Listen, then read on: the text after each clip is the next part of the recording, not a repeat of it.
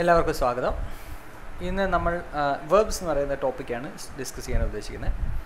അപ്പം വലിയ ക്വസ്റ്റ്യനുകളൊക്കെ നമ്മൾ ഇംഗ്ലീഷ് ലാംഗ്വേജിൽ ചെയ്യാനായിട്ട് വളരെ ബേസിക് ആയിട്ടുള്ള ചില കാര്യങ്ങൾ ക്ലിയർ ആക്കി വെക്കണമെന്ന് പറയും. അതുപോലുള്ളൊരു ടോപ്പിക്കാണ് verbs എന്ന് പറയുന്ന ടോപ്പിക്ക്. ഇതിനകത്ത് പറയുന്ന കാര്യങ്ങളെല്ലാം തന്നെ കാറ്റിൻ്റെ എക്സാമുകൾക്ക് പ്രിപ്പയർ ചെയ്യുന്ന സ്റ്റുഡൻസ് ആയാലും ബാങ്കിൻ്റെ എക്സാമുകൾക്ക് പ്രിപ്പയർ ചെയ്യുന്ന സ്റ്റുഡൻസ് ആയാലും SSCയുടെ സ്റ്റുഡൻസ് ആയാലും കംപ്ലീറ്റ്ലി മനസ്സിലാക്കി വെക്കേണ്ടതായിട്ടുണ്ട്. ഒരു കാരണവശാലും ഇന്ന് നമ്മൾ ഈ പറയുന്ന കാര്യങ്ങൾ മറന്നു പോകാനോ തെറ്റിപ്പോകാനോ പാടില്ല. ഇത് ഇംഗ്ലീഷ് ലാംഗ്വേജിൻ്റെ ഒരു കോർണർ സ്റ്റോൺ ടോപ്പിക്കാണെന്ന് വേണമെങ്കിൽ പറയാം. ഈ ബേസിക് കാര്യങ്ങൾ മനസ്സിൽ ഉറച്ചു വെച്ചതിന് ശേഷം വേണം നമ്മൾ നൗണ്, പ്രൊനൗണ്, വേർബ്സ് അതുപോലുള്ള ടോപ്പിക്കുകളിലേക്ക് പോകാനായിട്ട്. സോ വേർബ്സ് എന്താണ്, വേർബിനെ എങ്ങനെ ഐഡൻറ്റിഫൈ ചെയ്യാം, ഏത് ടൈപ്പ് വേർബുകളൊക്കെയാണ് ഉള്ളത്, അതിൻ്റെ പല ഫോംസ് ഏതൊക്കെയാണ്, ഇതൊക്കെ നമുക്ക് ഡിസ്കസ് ചെയ്ത് അതിൻ്റെ കാര്യങ്ങൾ മനസ്സിലാക്കിയെടുക്കാൻ ശ്രമിക്കാം. അപ്പോൾ നമുക്ക് ക്ലാസ്സിലേക്ക് പോകാം.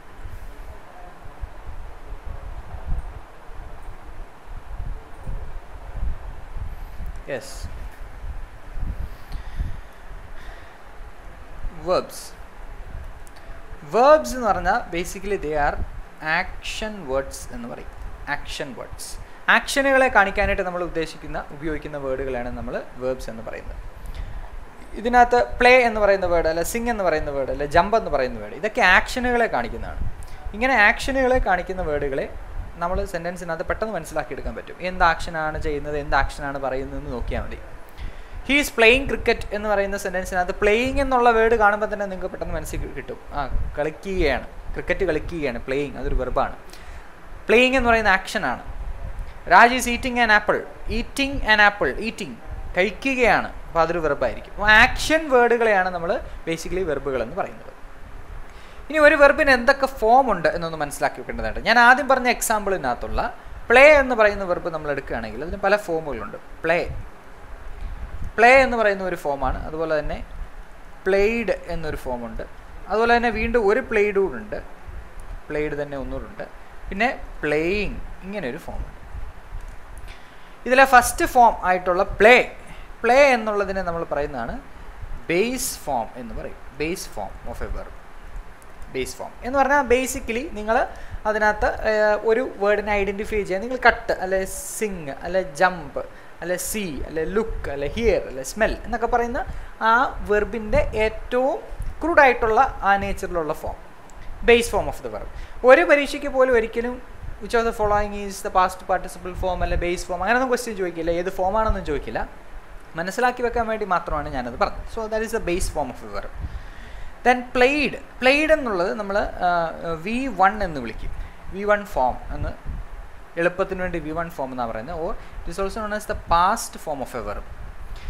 ഇതിൻ്റെ പ്രത്യേകത, ഈ past form of A verb is exclusively used in past tense.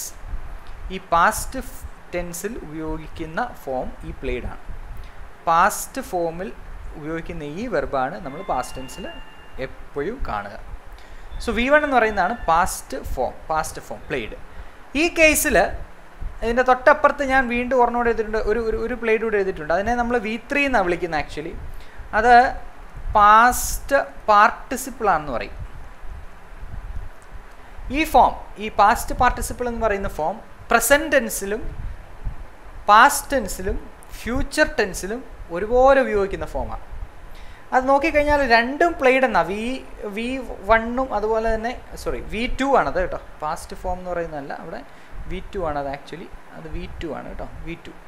V2 എന്ന് പറയുന്ന ആ ഫോമും ഈ പ്ലേഡും V3 എന്ന് പറയുന്ന ഫോമും ബേസ് ഫോമാണ് ആക്ച്വലി V1. ഇതാണ് V1. പ്ലേഡ് എന്നുള്ളത് പാസ്റ്റ് ഫോം, അത് V2 ആണ്. V3 എന്നുള്ളതാണ് അത് പ്ലേഡ് എന്നുള്ളതാണ്. ഓക്കെ, സോ ഈ V2 എന്ന് പറയുന്ന ഫോമും V3യും ഒരുപോലെ ആയിരിക്കുന്നത്. നോക്കിയാൽ പ്ലേഡ് രണ്ടും ഒരുപോലെ ആയിരിക്കുന്നത്. ഒരുപോലെ ഇരിക്കുന്നെങ്കിലും അത് തമ്മിൽ വ്യത്യാസമുണ്ട്. ഈ V2 എന്ന് പറയുന്നത് പാസ്റ്റ് ഫോം, V3 എന്ന് പറയുന്നത് പാസ്റ്റ് പാർട്ടിസിപ്പിൾ ആണെന്ന് പറയും. അത് നമ്മൾ പ്രസൻറ്റ് ടെൻസിലും പാസ്റ്റ് ടെൻസിലും ഫ്യൂച്ചറിലും ഒക്കെ ഉപയോഗിക്കുന്നതാണ് ഈ പ്ലേഡ് എന്ന് പറയുന്ന ഫോം. ദെൻ മൂന്നാമതുള്ള പ്ലേയിങ് എന്ന് പറയുന്ന ഫോം, അത് പ്രസൻറ്റ് പാർട്ടിസിപ്പിൾ എന്ന് പറയും. പ്രസൻറ്റ് പാർട്ടിസിപ്പിൾ എന്ന് പറയുന്ന ഫോമാണ് പ്ലേയിങ്. ഇത് നമ്മൾ സാധാരണഗതിയിൽ കണ്ടുവരുന്നത് പ്രസൻറ്റ് കണ്ടിന്യൂസ് ടെൻസ് എന്നൊക്കെ പറഞ്ഞ ടെൻസുകളിലാണ്. He is eating an apple, ഞാൻ പറഞ്ഞല്ലോ Raj is eating an apple എന്ന് പറയുന്ന ആ ഒരു എക്സാമ്പിളിനകത്ത് ഈറ്റിംഗ് എന്ന് ഞാൻ പറയുന്നുണ്ട്. അപ്പോൾ ആ ബേസ് ഫോമിൻ്റെ കൂടെ ING എന്നും കൂടി ഇട്ടാൽ മതി. ബേസ് ഫോമിൻ്റെ കൂടെ ING എന്നും കൂടി ഇട്ട് കഴിഞ്ഞാൽ നമുക്ക് പ്രസൻറ്റ് പാർട്ടിസിപ്പിൾ ഫോമാണ് കിട്ടുക. അപ്പോൾ ഈ പല ഫോമുകളിലാണ് നമ്മൾ വെർബുകളെ കാണാൻ സാധിക്കുന്നത്. ഇനി ഞാൻ വേറൊരു വെർബ് എക്സാമ്പിൾ പറയാം. ഇപ്പം സിങ് എന്നൊരു വെർബ് എടുത്തെന്ന് വെച്ചോ. അതിൻ്റെ V1 ഫോം സിങ് തന്നെ, ബേസ് ഫോം സിങ് തന്നെയാണ്. അതിൻ്റെ V2 ഫോം അല്ലെ പാസ്റ്റ് ഫോം എന്ന് പറയുന്നത് സാങ് ആണ് കേട്ടോ.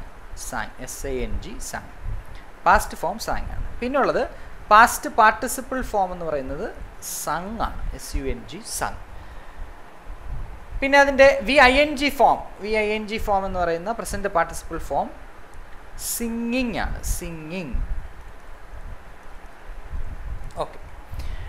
ഇതിൽ ഒരു വ്യത്യാസമുണ്ട്. നമ്മൾ പ്ലേ എന്ന് പറഞ്ഞ വെർബിനെ അപേക്ഷിച്ച് നോക്കുമ്പോൾ അതിൻ്റെ വ്യത്യാസം എന്താണെന്ന് ചോദിച്ചു കഴിഞ്ഞാൽ, പ്ലേഡ് ED എന്ന് പറയുന്നത് ആഡ് ചെയ്തിട്ടാണ് നമ്മൾ പാസ്റ്റ് ഫോമും പാസ്റ്റ് പാർട്ടിസിപ്പിൾ ഫോമും ഒക്കെ ഉണ്ടാക്കിയത്.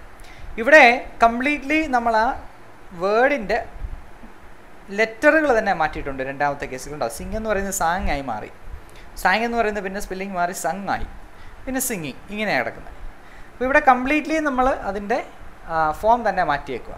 അപ്പോൾ അതൊരു വേറൊരു ടൈപ്പാണ്. ഈ ഫസ്റ്റ് കേസിൽ വരുന്ന പ്ലേഡ് എന്നൊക്കെ പറയുന്നതിനെ നമ്മൾ റെഗുലർ വെർബെന്നും രണ്ടാമത്തെ കേസിൽ കിടക്കുന്നതിനെ നമ്മൾ ഇറഗുലർ വെർബെന്നുമാണ് പറയുന്നത്. അപ്പോൾ നിങ്ങളോട് ഒരിക്കലും റെഗുലർ വെർബ് എന്താ, ഇറഗുലർ വെർബ് എന്താ എന്നൊന്നും ചോദിക്കില്ല. ജസ്റ്റ് ഈ ഫോമുകളൊന്ന് മനസ്സിലാക്കി വെച്ചാൽ അത് തന്നെ ധാരാളം. അപ്പോൾ പ്ലേഡ്, പ്ലേയിങ്. പ്ലേഡ് എന്ന് പറയുന്നത് V2 ഫോം പാസ്റ്റാണ്. രണ്ടാമത് പിന്നെ ഒരു പ്ലേഡോടുണ്ട്, അത് പാസ്റ്റ് പാർട്ടിസിപ്പിളാണ്. മൂന്നാമതുള്ളത് പ്ലേയിങ്. ഇതിൽ V2 form is exclusively used in past ടെൻസിൽ മാത്രമേ വരത്തുള്ളൂ. V3 ഫോം പ്രസൻറ്റിലും പാസ്റ്റിലും ഫ്യൂച്ചറിലും ഉപയോഗിക്കാറുണ്ട്. അത് ടെൻസ് പഠിക്കുമ്പോൾ കുറച്ച് നല്ലപോലെ ക്ലിയർ ആയിട്ട് വരും. V2 ഫോം പാസ്റ്റിൽ മാത്രമേ ഉള്ളൂ. അതേപോലെ സിങ്, ഞാൻ മറ്റൊരു എക്സാമ്പിൾ പറഞ്ഞു. Singh, San, sung, singing. Then ഇനി ഒരു എക്സാമ്പിൾ പറയുകയാണെന്നുണ്ടെങ്കിൽ വേറൊരു രീതി വെർബ് വരുന്നത് കട്ട് എന്നൊരു വെർബുണ്ട്. അത് എല്ലാ ഫോമും കട്ട് തന്നെയാണ്. സ്ട്രേഞ്ച് ആയിട്ട് തോന്നും, പക്ഷേ അത് മൂന്നും കട്ട് തന്നെയാണ്. Cut. Then ING form cutting ആണ്, കട്ടിങ്. അതിൻ്റെ present base form കട്ടാണ്. V2 form past form കട്ടാണ്. Past participle ഫോമും കട്ട് തന്നെയാണ്. കട്ടിങ് എന്ന് നമ്മൾ VING ഫോം പറയും.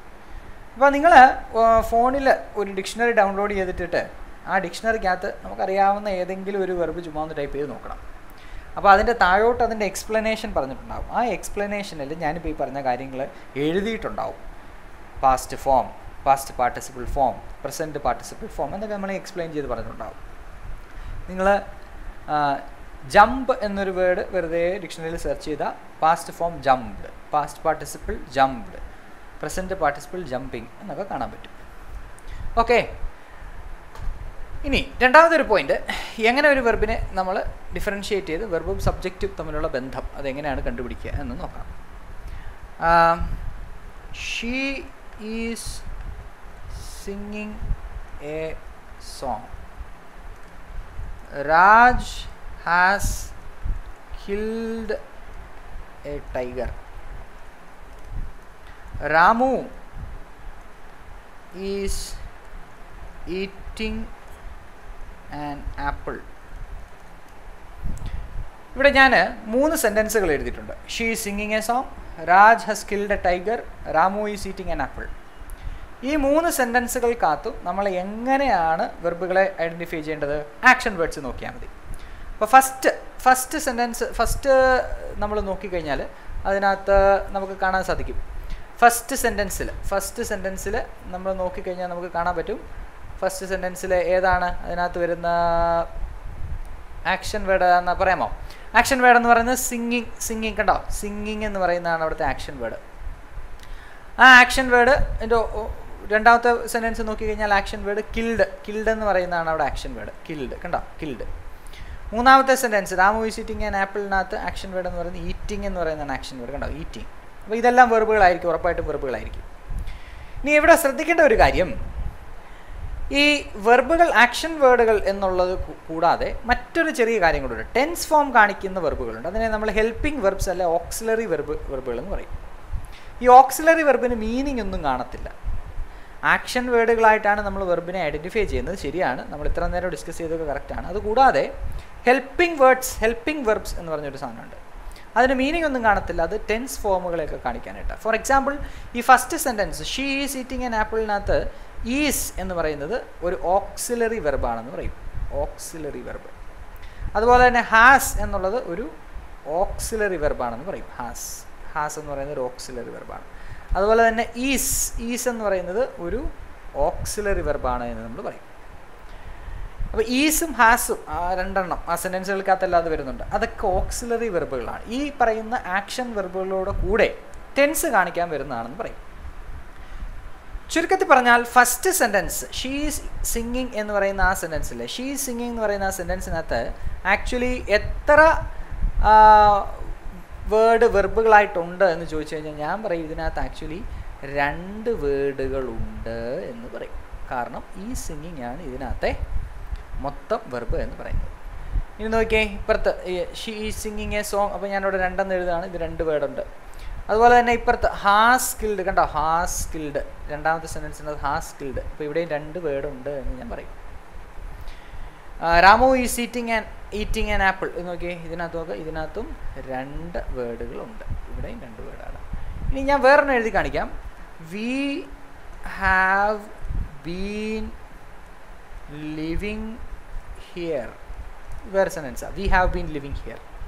ഇതിനകത്ത് നോക്കിയേ, ഹാവ് ബീൻ ലിവിങ്, കണ്ടോ ഇത്രയേ ഉണ്ട്. ലിവിങ് എന്ന് പറയുന്ന ആക്ഷൻ വേർഡാണ്. ഹാവ് ഒരു ഓക്സിലറിയ, ഹാസ് എന്നൊക്കെ പറയുന്ന പോലെ തന്നെ. ഇതിനകത്ത് 3 വേർഡുകൾ വരെ വരും. കൗ ഈറ്റ്സ് ഗ്രാസ്, കൗ ഈറ്റ്സ് ഗ്രാസിനകത്ത് ഈ ഈറ്റ്സ് ഉണ്ടല്ലോ, ഈ ഈറ്റ്സ് അതൊരു വെർബാണ്. അവിടെ ഒറ്റ വെർബേ ഉള്ളൂ, ഈറ്റ്സ് മാത്രമേ ഉള്ളൂ അവിടെ വെർബ്, അവിടെ ഒരു വേർഡാണ് വെർബ് എന്ന് പറയും. അപ്പോൾ ചുരുക്കത്തിൽ പറഞ്ഞാൽ ഒരു സെൻറ്റൻസിനകത്ത് എത്ര വേർഡുകൾ വരെ വെർബ് ആകാം എന്ന് ചോദിച്ചാൽ അതിൻ്റെ ഉത്തരം എത്ര വേർഡുകൾ വരെ വേണേലും വെർബ് ആകാം എന്നാണ്. 1 ആകാം, 2 ആകാം, 3 ആകാം, 4 ആകാം, എത്ര നമ്പർ ഓഫ് വേർഡ്സ് വേണേലും വെർബ് ആകാം. അതിലെ ആക്ഷൻ വേർഡുകൾ കാണിക്കുന്നതിനെ നമുക്ക് പെട്ടെന്ന് തിരിച്ചറിയാൻ പറ്റും, കാരണം മീനിങ് ഉണ്ട്, ആക്ഷൻ നിങ്ങൾക്ക് പ്രത്യേകം തിരിച്ചറിയാം. അതിൻ്റെ കൂടെ കിടക്കുന്ന ഹെൽപ്പിംഗ് വെർബ്സിനെ ഓക്സിലറി വെർബുകൾ എന്ന് വിളിക്കുന്ന ഹെൽപ്പിംഗ് വെർബ്സിനെ അത് സെപ്പറേറ്റ്ലി നമ്മൾ കണ്ട് മനസ്സിലാക്കേണ്ടതുണ്ട്.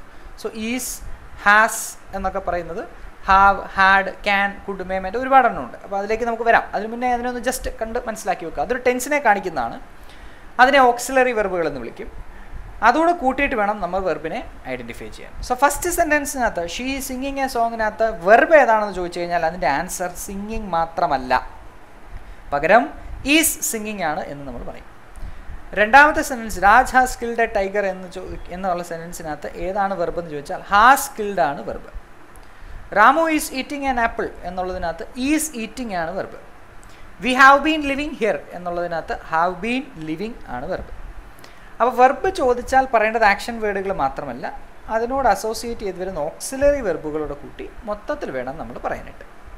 ഓക്കെ, ഇനി നമുക്ക് സബ്ജക്റ്റും വെർബും തമ്മിലുള്ള ആ ഒരു ബന്ധത്തിനെ പറ്റി നോക്കാം. Raj has killed A tiger, ഈ സെൻറ്റൻസ് നമ്മൾ എഴുതുക, ഓർക്കുന്നുണ്ടല്ലോ, Raj has killed A tiger.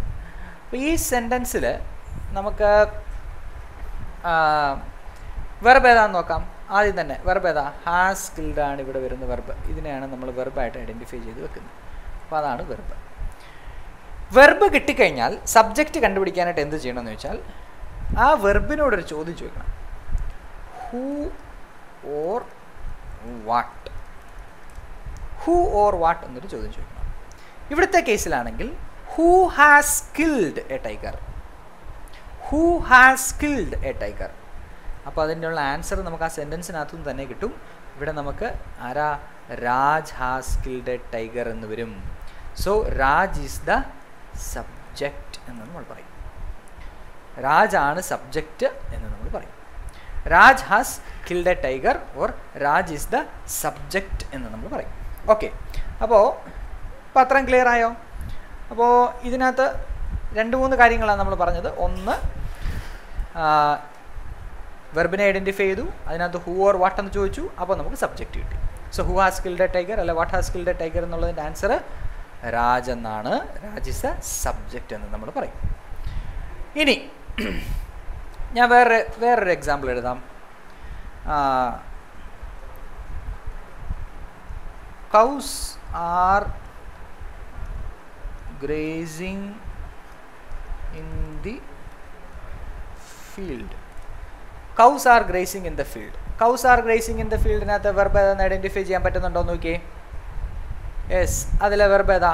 Gracing. Gracing മേയുകയാണെന്നാണ് പറയുന്നേക്കുന്നത്. Gracing എന്ന് പറഞ്ഞാൽ പുല്ല് മേയുക എന്നൊക്കെ അർത്ഥം. സോ ഗ്രേസിങ് ഓക്സിലറി ഉണ്ട്, ആറാണ് ഓക്സിലറി. സോ ആർ ഗ്രേസിങ് ആണ് ഇവിടെ വെർബായിട്ട് നമ്മൾ ഐഡൻറ്റിഫൈ ചെയ്യേണ്ടത്. R gracing. ഈ ആർ ഗ്രേസിങ്ങിനകത്ത് ആർ ഗ്രേസിങ് എന്ന് പറയുന്ന വെർബിനോട്, അതാണ് വെർബ്. വെർബിനോട് നമ്മൾ എന്ത് ചോദിക്കും? ഹു ഓർ വാട്ട് എന്ന് ചോദിക്കും. ഹു ആർ ഗ്രേസിങ് അല്ലെങ്കിൽ what are gracing the field in the field. Answer എന്ത് വരും? നമുക്കറിയാം, ആൻസർ കൗസ് എന്ന് വരും. അതിനെയാണ് നമ്മൾ സബ്ജക്റ്റ് എന്ന് വിളിക്കുക. അപ്പോൾ സബ്ജക്റ്റ് കൗസ് ആണ്. ക്ലിയർ ആണോ? അപ്പോൾ വെർബ് ഐഡൻറ്റിഫൈ ചെയ്തിട്ട് വേണം നമ്മൾ സബ്ജക്റ്റിലേക്ക് പോകാനായിട്ട്. ഇനി ഞാൻ വേറൊരു എക്സാമ്പിൾ ഇവിടെ പറയാം, ശ്രദ്ധിച്ചോണം. സപ്പോസ് ഞാൻ എഴുതുകയാണ് കൗ ആർ ഈറ്റിംഗ് ഗ്രാസ്. കൗ ആർ ഈറ്റിംഗ് ഗ്രാസ് എന്ന് എഴുതാണെന്ന് വിചാരിക്കുക. കൗ ആർ ഈറ്റിംഗ് ഗ്രാസ് എന്ന് പറഞ്ഞു കഴിഞ്ഞാൽ അതിനകത്ത് ഒരു ചെറിയ മിസ്റ്റേക്ക് ഉണ്ട്. എന്നാ നമുക്ക് നോക്കാം. ഫസ്റ്റ് ഓഫ് ഓൾ ഇതിനകത്ത് വെർബ് ഏതാ? ആർ ഈറ്റിംഗ് അല്ലേ? ആർ ഈറ്റിംഗ് എന്ന് പറയുന്നതാണ് നമ്മുടെ ഇവിടുത്തെ വെർബ്. അതിനാണ് നമ്മൾ വെർബ് ആർ ഈറ്റിംഗ് എന്ന് പറയുന്നതാണ് വെർബ്. നമ്മൾ അതിനോട് ഹു ഓർ വാട്ട് എന്ന് ചോദിക്കാം. Who are eating grass, who are eating. അപ്പോൾ നമുക്ക് ആൻസർ കിട്ടും കൗ. കൗ എന്ന് പറയുന്ന സബ്ജക്റ്റ് നമുക്ക് കിട്ടും. പക്ഷെ ഒരു പ്രശ്നമുണ്ട് ഇവിടെ. കൗ എന്ന് പറയുന്നത് സിംഗുലറാണ്. പക്ഷെ ആറെന്ന് പറയുന്നത് ആറ് കണ്ടോ ഇവിടുത്തെ ഈ ആറ്, ഇത് പ്ലൂറലാണ്. അവിടെയാണ് നമ്മൾ സബ്ജക്റ്റും വെർബും എഗ്രി ചെയ്തില്ല എന്ന് പറയുന്നത്. അപ്പോൾ വെർബ് ഐഡൻറ്റിഫൈ ചെയ്തിട്ട് സബ്ജക്റ്റ് ഏതാണെന്ന് കണ്ടുപിടിക്കുക. സബ്ജക്റ്റ് സിംഗുലർ ആണെങ്കിൽ വെർബും സിംഗുലർ ആക്കുക, സബ്ജക്റ്റ് പ്ലൂറൽ ആണെങ്കിൽ വെർബും പ്ലൂറൽ ആക്കുക. സോ കൗ ഈസ് ഈറ്റിംഗ് എന്ന് വേണം നമ്മൾ പറയാനായിട്ട്. അപ്പോൾ ഇവിടെ ആറുമല്ല വേണ്ടത്, ഇവിടെ ഈസ് ആണ് ആക്ച്വലി വേണ്ടത്. എന്നാലേ അത് correct ആകത്തുള്ളൂ. So cow is eating grass. ഞാൻ സബ് പോയിൻ്റായിട്ട് അത് പെട്ടെന്ന് പറഞ്ഞത് മാത്രമേ ഉള്ളൂ. ജസ്റ്റ് ഒന്ന് മനസ്സിലാക്കി വെച്ചാൽ മാത്രം മതി. യെസ്. ഇനി എന്താണ് ഈ ഓക്സിലറി വെർബ്? നമ്മൾ പറഞ്ഞല്ലോ ഹെൽപ്പിംഗ് വെർബ്സ് അല്ലെ ഓക്സിലറി വെർബ്സ് എന്താണെന്നുള്ളത്. ഹെൽപ്പിംഗ് വെർബ്സ് അല്ലെ ഓക്സിലറി വെർബുകൾക്ക് പല ഉപയോഗങ്ങളാണുള്ളത്. അത് ഏതൊക്കെയാണ് ഓക്സിലറികളെന്ന് ചോദിച്ചാൽ, ഒന്ന് ഫോംസ് ഓഫ് ബി. പല ടൈപ്പ് ഓക്സിലറി വെർബുകളുണ്ട്, ആക്ഷൻ വെർബുകൾ കൂടാതെ. Forms of B: is, R, am, was, where, do, does, did. ഈ പറയുന്ന എല്ലാ ഓക്സിലറികളാണ്. ഇതിനൊന്നും മീനിങ് ഒന്നുമില്ല. ഇതൊക്കെ ഏതെങ്കിലും ഒരു ടെൻസിനെ കാണിക്കാൻ ഉദ്ദേശിക്കുന്ന അല്ലെങ്കിൽ ഗ്രാമറിൻ്റെ ചില കാര്യങ്ങൾക്ക് വേണ്ടി ഉപയോഗിക്കുന്ന. ഇതിന് മീനിങ് ഒന്നുമില്ല. വെർബുകൾ തന്നെയാണ് ഓക്സിലറി വെർബുകൾ എന്നാണ് പറയുന്നത്. ഓക്സിലറി വെർബിൻ്റെ ഒരു കാറ്റഗറിയാണ് ഞാനിപ്പോൾ എഴുതിയത്. പിന്നെ രണ്ടാമതൊരു കേസുണ്ട്, ഞാനത് പ്രത്യേകം കാണുന്നത്. നിങ്ങൾ ഗ്രാമർ പുസ്തകങ്ങളിൽ നിന്ന് നോക്കിയാൽ കാണാൻ പറ്റില്ല. പക്ഷേ അത് ഞാൻ പിള്ളേർക്ക് സ്റ്റുഡൻസിന് പെട്ടെന്ന് പറഞ്ഞ് മനസ്സിലാകാനായിട്ട്, കാര്യങ്ങൾ വ്യക്തത ഉണ്ടാകാനായിട്ട് ഒരു സെക്കൻഡ് കാറ്റഗറി ഇട്ടേക്കുന്നത് ഹാസ്, ഹാവ്, ഹാഡ് എന്നൊരു കേസുണ്ട്. ഇത് ഫോംസ് ഓഫ് ബിയിലൊക്കെ തന്നെ വരേണ്ടതാണ്. പക്ഷെ അതൊരു സ്പെഷ്യൽ കേസാണത്, സ്പെഷ്യൽ കേസ്. കാരണം അതിൻ്റെ ചില പ്രത്യേകതകളൊക്കെ ഉണ്ട്. അതിൻ്റെ പ്രത്യേകതയിലേക്ക് വരാം. പിന്നെ മൂന്നാമതുള്ളൊരു കേസ് മോഡൽ ഓക്സിലറി എന്ന് പറയും.